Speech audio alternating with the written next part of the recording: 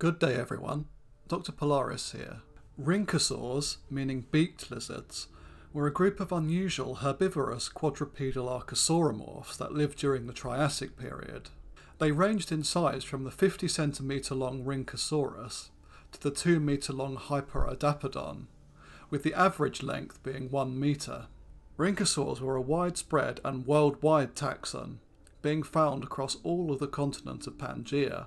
Rhynchosaur fossils have been found in Britain, South Africa, Zimbabwe, Tanzania, Madagascar, India, Brazil, Argentina, Canada and the United States, although they are poorly represented in the Northern Hemisphere fossil record.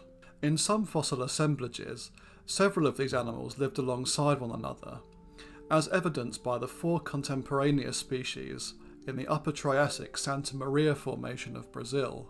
Rhynchosaur fossils are very abundant in some assemblages, in some fossil localities accounting for 40 to 60% of all specimens found, and the anatomy and ontogeny of a few species is comparatively well known. Early primitive forms such as Mesosuchus and Hauesia were more typically lizard-like in build, and had skulls rather similar to the early diapsid young Guinea, except for the beak and a few other features. Since the first Rhynchosaur, Rhynchosaurus articeps, was named in 1842 by Richard Owen, there has been debate as to where they belong on the reptile family tree. Owen initially described some Rhynchosaur material as that of a labyrinthodont amphibian. He later realised this mistake and came to regard Rhynchosaurs as being close relatives of Dicynodonts, as the tusk-like caniniforms of the latter were wrongly thought to be homologous with the paired maxillary beaks of Rhynchosaurs.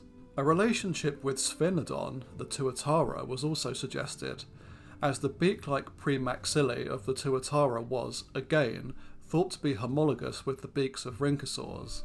Thomas Huxley also supported an affinity between Rhynchosaurs and Sphinodon when he described Hyperodapedon in 1869, and he proposed the name Sphinodontia for this group. While numerous different classification schemes were proposed during the course of the 20th century, it was mostly thought by the 1960s and 70s that the Tuatara and Rhynchosaurs were close relatives, that they formed a group termed Rhynchocephalia, and that Rhynchocephalia was a part of Lepidosauria, the group that also includes lizards and snakes. Numerous studies published since the 1980s have shown that Rhynchosaurs and the members of the Tuatara clade were not actually close relatives at all. Pedro Burkhardt in the year 1900 even argued that the supposedly similar premaxillary beaks were actually completely different. Tuatara and kin, now termed Sphinodontia, are Lepidosaurs, and hence close to squamates, while Rhynchosaurs are archosauromorphs. In terms of appearance, imagine a reptilian pig with a broad head, no visible ears, and a parrot-like beak, and you have a pretty good mental picture of what a Rhynchosaur looked like. Unlike other archosauromorphs covered on this channel so far, these animals were barrel-chested, short-necked and heavily built herbivores.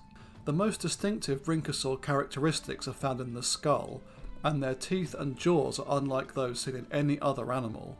Seen from above, the Rhynchosaur skull is vaguely triangular, with a narrow snout and a broad posterior region.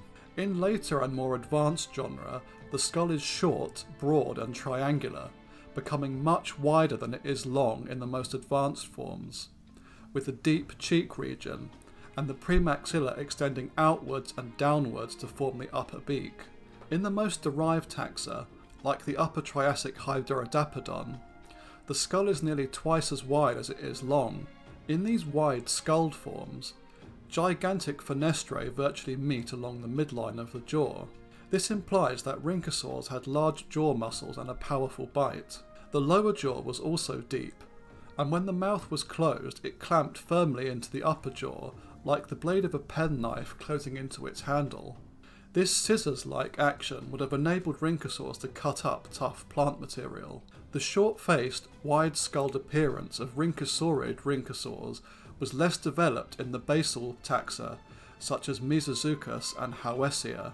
These basal forms did possess all of the key Rhynchosaur autapomorphies, but they had longer, narrower skulls, longer, slimmer legs, and much longer tails than more derived forms. Mesosuchus and Helvetia would have superficially resembled big lizards or tuataras in proportions and appearance. The large orbits of Rhynchosaurs demonstrate large eyes and hence a good sense of sight. A large cavity within the nasal region suggests that the animals also had a good sense of smell. Rhynchosaurs had very odd teeth. Most reptiles have a single row of teeth in each jaw. They replace their teeth over and over again as they wear out, and the number of teeth in each jaw stays about the same over the animal's lifetime. None of these generalities applied to Rhynchosaurs. They had many rows of small teeth closely packed together in the upper and lower jaws, like the kernels of a corn on the cob. These plate-like teeth formed surfaces for cutting and crushing plant material. This thick tooth socket attachment is unique to these animals.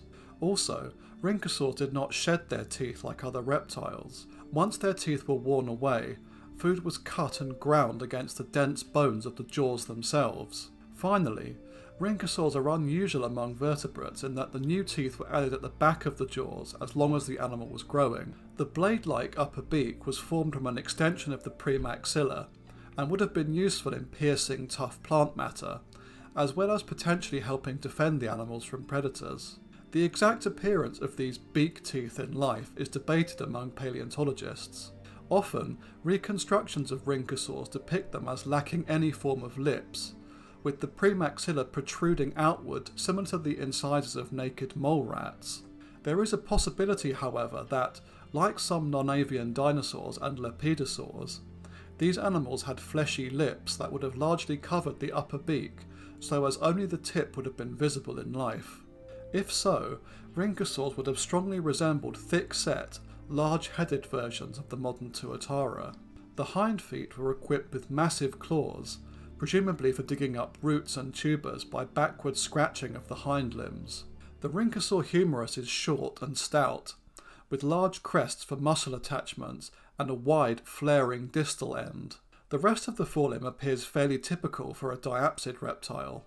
Many sources state that the Rhynchosaur hind limb appears well suited for scratch digging. This is where curved claws are used in a raking motion to shift sediment, but few elaborate on it. While illustrations usually depict Rhynchosaurs as sluggish, ground-hugging animals with short, fully sprawling limbs, the details of their limb anatomy show that their limbs were semi-erect and that their bodies were typically held well up off the ground.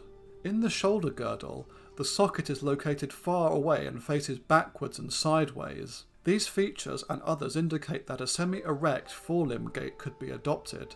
In the hind limb, the hip socket is broad and shallow and faces downwards and backwards as well as sideways. Rhynchosaur hands and feet were not close together and directly underneath the body, as they are in erect-limbed tetrapods, but they were closer together than those of truly sprawling lizards. Large attachment areas were available for well-developed flexors and extensors of the foot. This shows that the long, strongly clawed feet would have functioned well in digging. The foot claws of Rhynchosaurids were not long and pointed, but very deep and narrow, and on digits that allowed a wide range of flexing and extension.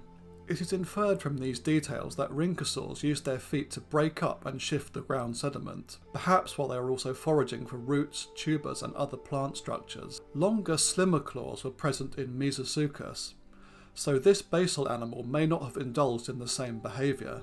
The tusk-like premaxillae have been typically imagined as plant-gathering organs, and the powerful shearing jaws and occluding dentition look well suited for a tough diet of plants. Seed ferns, conifers, cycads, ginkgos and ferns have all been suggested as possible food items. Rhynchosaurs were limited to plants growing at or near ground level due to the fact that they could not climb. An alternative suggestion to herbivory is that Rhynchosaurs ate bivalves.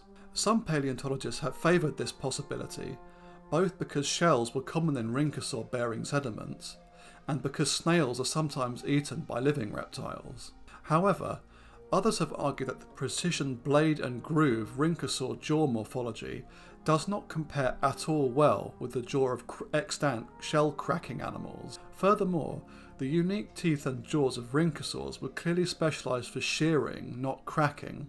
This theory is very unlikely in my opinion. and Rhynchosaurs should best be interpreted as slow-moving, scratch-digging herbivores and low browsers, inhabiting a niche that was once taken by the small fossorial dicynodonts in the Permian. Although this group of therapsids survived the end Permian mass extinction, the Triassic dicynodonts tended to be larger herbivores that ranged from cow to elephant-sized, and were one of the few large terrestrial non-archosauromorph groups of the period. As the smaller forms had by and large disappeared, it seems that the Rhynchosaurs stepped into their vacated niche. In this respect, you can see where Richard Owen was coming from when he thought the two groups were close relatives. Like many animals of the time, they had a worldwide distribution, being found all across Pangaea. These abundant animals might have died out suddenly at the end of the Carnian, which was the middle of the late Triassic period, perhaps as a result of the extinction of the dicrodium fern flora on which they may have fed. On the other hand, Spielman, Lucas and Hunt in a 2013 paper described 3 distal ends of humeri from the early mid-Norean Bull Canyon Formation in New Mexico, which they interpreted as being bones of Rhynchosaurs that belonged to the species Ochtichalia elderi. Thus, the fossils might indicate that Rhynchosaurs survived until the Norean. Unfortunately, like many of the oddball archosauromorphs from the Triassic, Rhynchosaurs did not make it into the Jurassic when the reign of the dinosaurs truly began. Thanks for watching, everyone.